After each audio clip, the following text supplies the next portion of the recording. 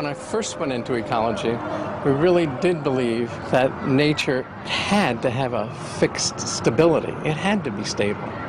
And that's what we were taught, that the miraculous thing about nature was that it was stable against all these problems. And so we believed there was a balance of nature. The balance of nature idea comes from two things: ancient Western mythology and religious beliefs, and also from the machine age, because the actual mathematics that came out of it was mathematics of machinery. Nature should have that same kind of mechanical steady state, which would fit in with this balance of nature idea, that if you left nature alone, it would run like a perfectly oiled piston engine.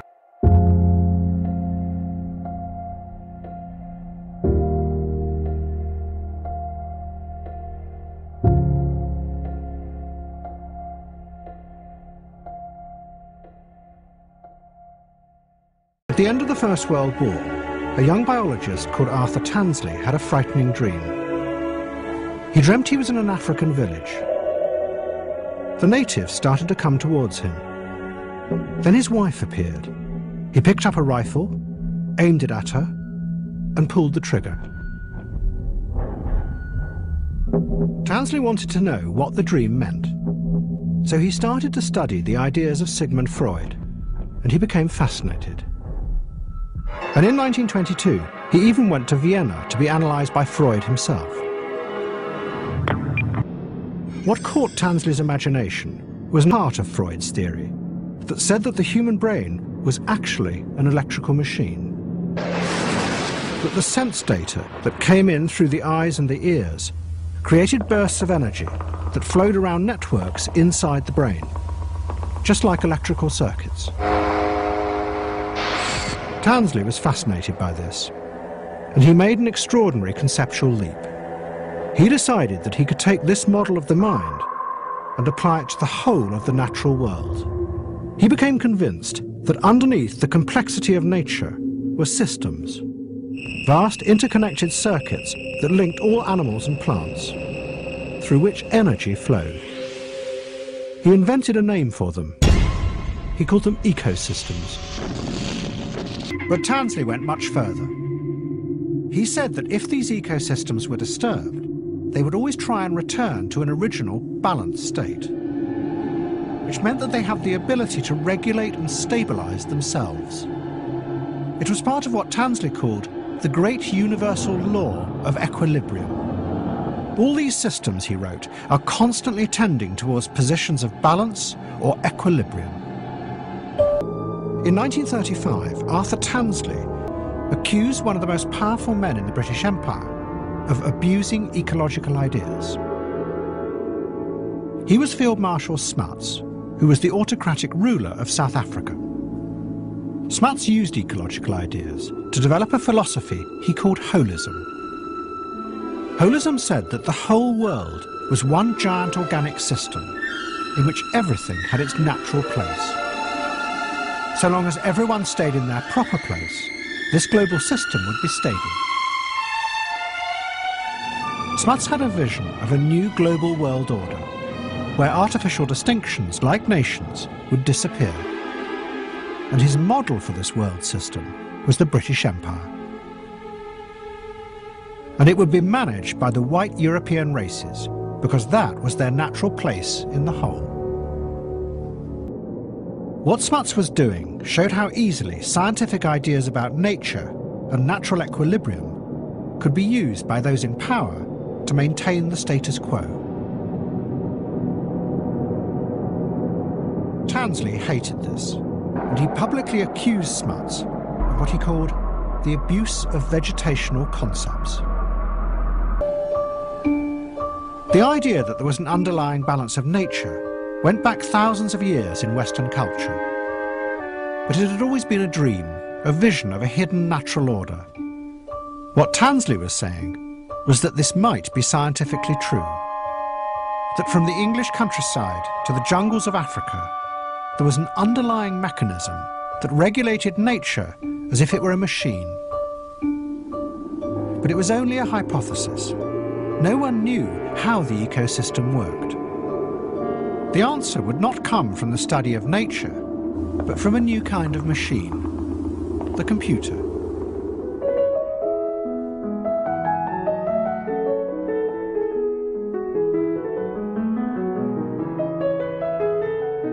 J. Forrester studied electrical engineering at the Massachusetts Institute of Technology, where he became one of the early innovators in computers. And in the 1950s, he built America's early warning system.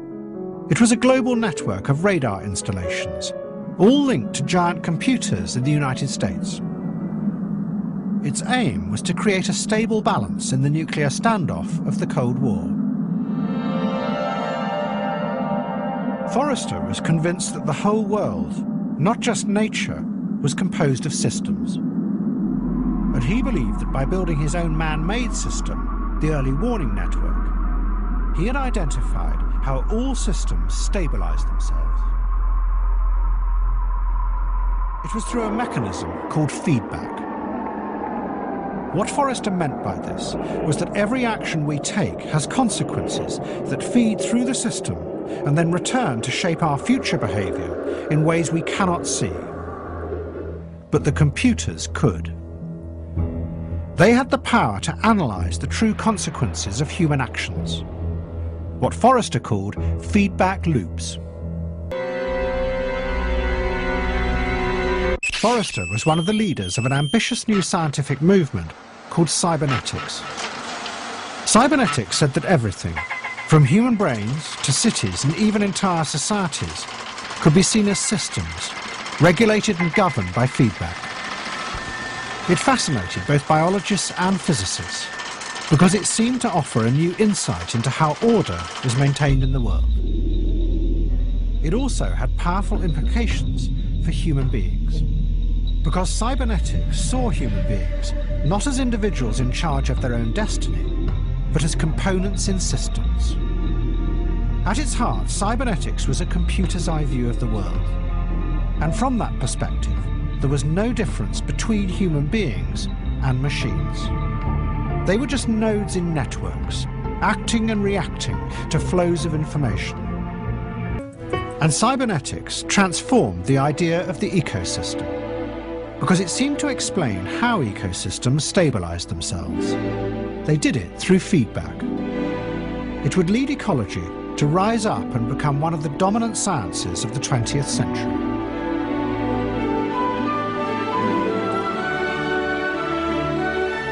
The key figures were two American ecologists. They were brothers called Howard and Eugene Odum. Howard Odum took cybernetics and used it as a tool to analyze the underlying structure of nature. In the 1950s, he traveled the world, collecting data from ponds in North Carolina to a tropical rainforest in Guatemala and a coral reef in the Pacific. In each case, he reduced the bewildering complexity of nature to cybernetic networks. The ecosystems were drawn out as electrical circuits with feedback loops that showed how energy flowed around the system between all the animals and the plants. Odum even built real electrical circuits to represent the environments, and he used them to adjust the feedback levels in the system. Howard Odum's brother Eugene then took these ideas, and he used them to define a powerful vision of nature that still dominates our imaginations today. He wrote a book called The Fundamentals of Ecology that became the Bible of the science.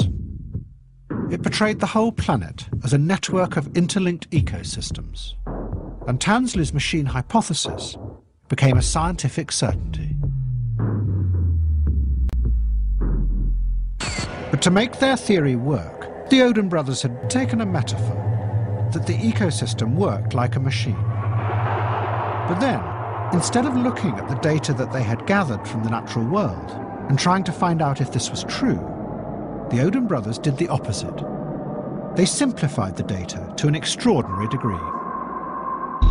They took the complexity and the variability of the natural world and they pared it down so it would fit with the equations and the circuits they had drawn. And as they did this, it stopped being a metaphor and became what seemed to be a scientific description of reality. One of Howard Odum's assistants later wrote that what they were really doing was creating a machine-like fantasy of stability.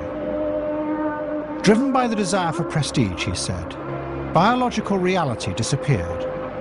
Organisms were expected to act mechanically in predictable ways. Animals became robots, and the ideas were never presented as hypotheses to be tested.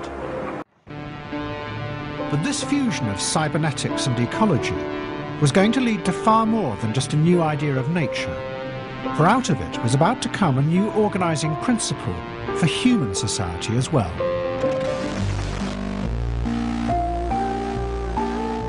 It would be a vision of a new kind of world, one without the authoritarian exercise of power and the old political hierarchies, a vision that was different from past ideologies, because it mirrored how order was created in nature.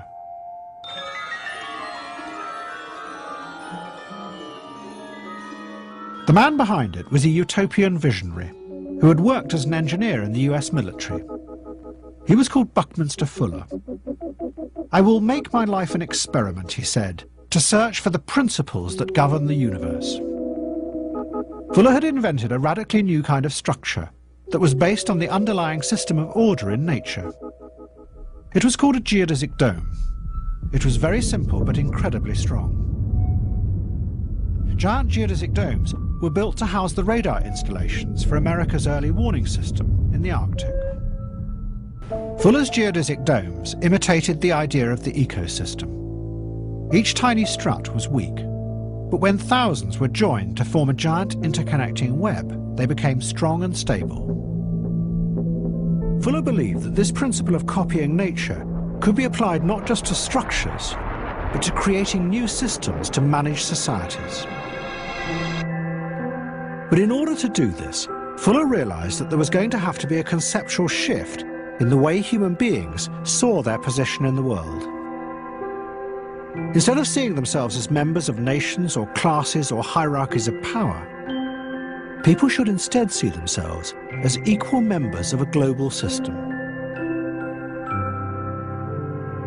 To persuade them, Fuller used the image of the spacecraft that NASA had built to take Americans to the moon. NASA had employed ecologists to help design a closed system for the astronauts inside the cabin. It was constantly monitored by computers to keep it in perfect balance.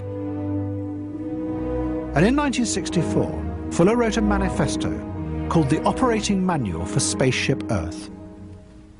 It said that the world should be seen as one giant spaceship, and that all human beings should try and manage that global system so it was kept in a perfect balance, just like the tiny cabin of the spacecraft. There was a threat, though, to this new vision, Fuller said. It was politicians, because politicians believed that they could control the system. And that always led to struggles for power, and out of that came wars. Instead, the system should be allowed to find its own natural order, and there would be no need for hierarchies and power any longer. If man is going to stay on board our spaceship Earth, it can't be done by politics, because politics is so inadequate. And this cannot be commanded by politics, because the politician doesn't know about such a thing. He has to go on what have you, which is the kind of design he now has. So all he can do is give you war. And Fuller's ideas caught the imagination of a generation who had become disillusioned with politics. The counterculture had emerged after the student movement had failed to change the structure of power in America. Between 1967 and 1971, over 500,000 Americans left the cities and set out to create thousands of experimental communities. It was one of the biggest migrations in American history. They used Buckminster Fuller's geodesic domes to build their new homes. But more than that, they adopted his cybernetic ideas as their organizing principle. The communes deliberately had no hierarchy of control or authority. Instead, the central idea was that everyone should see themselves as part of a system, a distributed network that could stabilize itself, just like the ecosystems in nature. In the communes, anything that smacked of politics was forbidden. No coalitions or alliances with others in the group were permitted. Instead, individuals dealt with each other one-to-one in group sessions in which they told each other how they were feeling about each other. Well, Richard, I don't know if I want you to reach me. Because I'm afraid. I'd like you to try to reach me. I don't know whether I'd like you to reach me. They remained free individuals. Yet at the same time, through this system of feedback, the group would be stable. There was another group of visionaries in California who believed that the communes were only a prototype for a self-organizing society built on a global scale. They were the engineers who were inventing the new computer technologies on the West Coast. And the way that they were going to develop these technologies would be shaped by this vision of a natural order that combined humans and machines. At the end of 1968, a group of computer pioneers took a conscious decision. They would give up developing large mainframes. Instead, they would create a way of linking small, personal computers in networks. These pioneers believed that in the future, computer networks would allow you to create the very kind of society that was being developed in the communes, but on a global scale. Everyone could be free as individuals, not dominated any longer by old hierarchies or controlled politically. Instead, they would be linked together in a global system that would find its own natural order. It would do it through the feedback of information between millions of people on their personal computers. By the late 1960s, what had happened was that our modern idea of nature, the ecosystem, and cybernetic theories about computers had fused together. Out of it had come an epic new vision of how to manage the world without the old corruption of power. It was a vision that seemed to be different from all past political attempts to change the world, because it was based on the natural order. By the early 1970s, it was clear that there was a global environmental crisis. But it was also clear that politicians had no idea how to deal with it. The crisis baffled them because of its horrifying complexity. It crossed across national boundaries and it involved the whole of nature. But then, a man emerged who said he knew how to save the world from this disaster. He was the cybernetic scientist who had built America's early warning system, J. Forrester.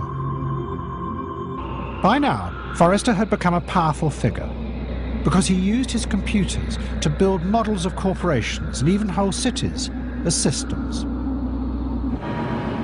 Then, Forrester became involved with a think tank called the Club of Rome. They were a group of international businessmen and technocrats who were trying to find a way of solving the environmental crisis. At a meeting in Switzerland, Forrester told them that the only way to do this was to look at the world as an entire cybernetic system. Forrester set up a team of systems theorists.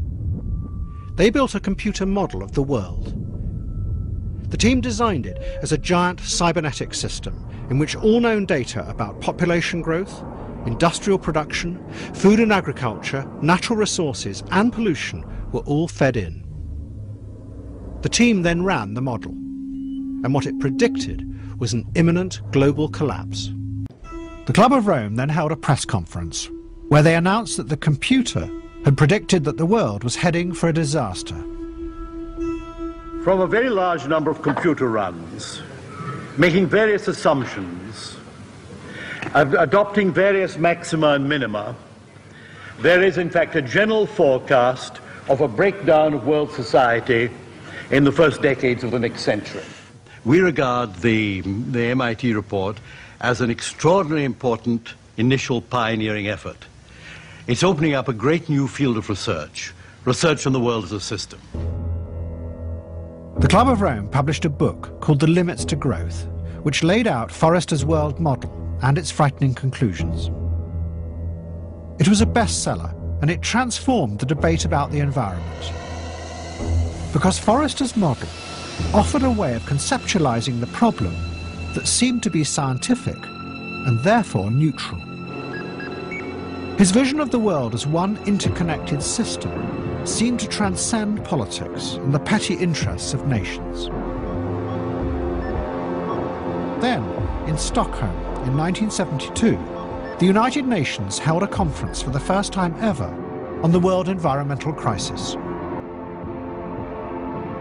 The world needed to be managed in a new, non-political way to avoid the threat of global collapse. Now, this is the beginning of a debate. Nobody's decided precisely what the limits are. One can question whether it's 2010 where we all collapse or 2050 when we all collapse. But what is absolutely certain is you cannot run a planetary society on the total irresponsible sovereignty of 120 different governments. It simply can't be done. Forrester's apocalyptic predictions dominated the conference. But he also said that his computer model showed the only way of avoiding that disaster. World governments, he said, should give up on any idea of promoting continual growth. Instead, they should create a new kind of steady state for the world.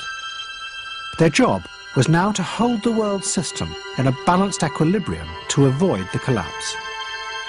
Forrester was arguing for a fundamental shift in the role of politics and politicians. They should give up trying to change the world. And instead, the aim of politics should now be to manage the existing system, to hold it in equilibrium. But large sections of the environmental movement were opposed to this idea, and they held protests outside the conference.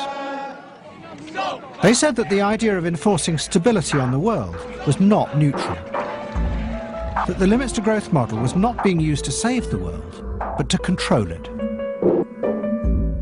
Critics of Forrester's model pointed out that he had put in no feedback loops for politics and political change. The idea that in the future, human beings might adapt to the problems by changing their values and goals, and thus changing the whole system, was absent. Human beings were only present in the model as mechanistic nodes. It was a machine vision of the world, which could not imagine a future where human beings, unlike machines, would behave in ways that they hadn't before. That led to only two choices. You either preserve the existing system in a steady state, or face catastrophe. And this, the protesters argued, suited those who wanted to maintain the status quo, those in power. The real role of the environmental movement, they said, was not to hold the world stable, but to struggle to change it. Because it was the greed of the Western elites that was causing the environmental crisis. The movement, they claimed, was being hijacked by right-wing think tanks and Cold War technocrats who were using the balance of nature as a political trick. But the protests were in vain, because Forrester's cybernetic vision of the world as one interconnected system now began to penetrate deep into the public imagination. It's quite clear that the entire Earth has to be treated as a spaceship, run as a spaceship, planned as a spaceship. We're all part of the web of life, and the sooner man fully appreciates this, the better. This image, our home, our Earth, one people in one world. What we've really got to do is manage the entire planet as a single system. Well, ecology is a balance of nature. It's the relationship between me and plants and animals and the world in general. Now the problem is totally global, which is going to mean running the entire planet as a single system. Without upsetting the natural balances that are already there. Ecology, yes. That's what I'm talking about. What began to rise up in the 1970s was the idea that we and everything else on the planet are connected together in complex webs and networks. Out of that were going to come epic visions of connectivity, like the Gaia theory, and utopian ideas about the World Wide Web and the global economic system. Underlying this was a profound shift. What was beginning to disappear was the Enlightenment idea that human beings are separate from the rest of nature and masters of their own destiny. Instead, we began to see ourselves as components, cogs in a system, and our duty was to help that system maintain its natural balance. What made this idea so powerful was that it didn't seem to be based on a political ideology. It was a scientific idea of organisation that mirrored the natural world. But at precisely this moment, in the mid-1970s, the science that supported the idea fell apart. A new generation of ecologists began to produce empirical evidence that showed that ecosystems did not tend towards stability. That the very opposite was true. That nature, far from seeking equilibrium, was always in a state of dynamic and unpredictable change. Ecologists began to revisit environments that were supposed to be models of stability, started to look at the history of ecosystems, and what they discovered began to undermine the very foundations of the science. The theory said that when ecosystems were disturbed by storms or fires or floods, they would always try and return to their original balanced state. But study after study showed that the very opposite was true. That after the disturbances, the plants and animals would recombine in radically different ways. The history of nature was full of radical dislocations and unpredictable change. There was no stable pattern. But even as this was happening, a huge experiment began that aimed to prove convincingly how stability was maintained in ecosystems. An ecologist called George Van Dyne set out to create a computer model of the grasslands that stretched across Colorado. All the animals, insects, plants, and the systems that linked them were going to be recreated inside a computer. Van Dyne hired dozens of researchers to begin collecting data on everything that lived in the grasslands and what was underneath in the soil. They built a machine that travelled across hundreds of square miles, hoovering up insects and small mammals. These were then opened up to find out what they had eaten. Other researchers followed larger animals to find out in minute detail what they were eating. Look at the reading cycle and see how we're doing. George Van Dyne then used all the data to construct a vast, intricate model that simulated how all the different elements of the system, the plants and animals, interacted. Every species had its own submodel that was then linked through feedback loops to other species and their submodels. But when George Van Dyne ran the model, what happened seemed to make no sense. No stable underlying pattern emerged. Van Dyne was convinced that all the model needed was more data, and he worked feverishly, sometimes all night, putting more and more information into the computer model. But in fact, he was just making the problem worse. The ecosystem theory had worked for previous ecologists because they had ruthlessly simplified nature. What Van Dyne was really doing with his mountains of data was recreating the real, chaotic instability of nature inside his computer.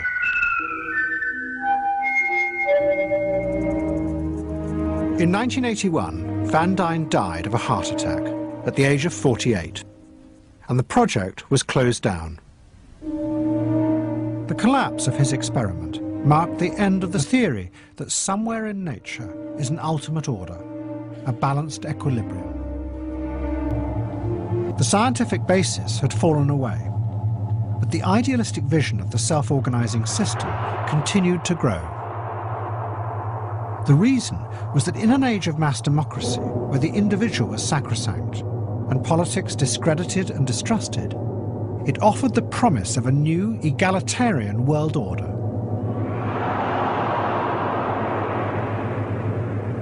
In the early part of this century, the idea of the self-organizing network re-emerged in what seemed to be its original radical form. Beginning in 2003, a wave of spontaneous revolutions swept through Asia and Europe. In each case, hundreds of thousands of people flooded into the capitals of Georgia, the Ukraine and Kyrgyzstan, and they forced the old corrupt leaders from power. In all these cases, no one seemed to be in charge. But then, journalists discovered that the internet had played a key role. It had brought millions of people together to create revolutions that had no guiding ideology, except a desire for self-determination and for freedom. It seemed to be the triumph of the vision that had begun with the computer utopians in California in the 1960s. They had dreamt of a time when interconnected webs of computers would allow individuals to create new, non-hierarchical societies, just like in the commune experiments, but on a global scale. Now that dream seemed to be really coming true. In 2009, Twitter and Facebook appeared to play a key role in organising the protests in Iran. But in all the revolutions, that new sense of freedom lasted only for a moment. What had been forgotten in the optimism about the revolutions was what had really happened in the original experiments in the communes. They all failed. Most lasted no more than 3 years, some for less than 6 months. And what tore them all apart was the very thing that was supposed to have been banished: power. The commune members discovered that some people were more free than others. Strong personalities came to dominate the weaker members of the group, but the rules of the self-organising system refused to allow any organised opposition to this oppression. The failure of the commune movement and the fate of the revolutions show the limitations of the self-organising model. It cannot deal with the central dynamic forces of human society: politics and power. The hippies took up the idea of the network society because they were disillusioned with politics. They believed that this alternative way of ordering the world was good because it was based on the underlying order of nature. But this was a fantasy. In reality, what they adopted was an idea taken from the cold and logical world of the machines. Now, in our age, we are all disillusioned with politics, and this machine organising principle has risen up to become the ideology of our age. But what we are discovering is that if we see ourselves as components in a system, that it is very difficult to change the world. It is a very good way of organising things, even rebellions, but it offers no ideas about what comes next. And just like in the communes, it leaves us helpless in the face of those already in power in the world.